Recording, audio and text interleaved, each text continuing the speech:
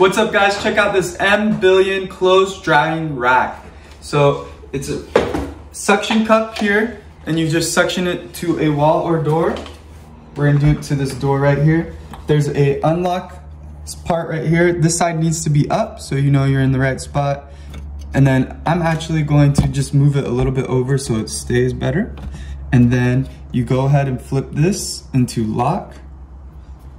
And it's a little bit tight, but you just gotta push in and then it'll suction. You can feel the suction. And now it's locked. And then you just open it up and you could hang your clothes from it. So this works for drying clothes. Also, if you need more storage to hang your clothes, this could be an option for you too. So we're gonna go ahead and show you just how well it holds up by hanging a couple clothes items. So you just go ahead and put them through the hooks. And you can see it holds up perfectly fine. So go ahead and check it out. So if you guys can see, these are all set up already. And look at this, flexibility, all of them, they take space. Look at that. That's beautiful that you don't have to take space. Just make sure you hold the door so you can have this in a closed quarter, closed area.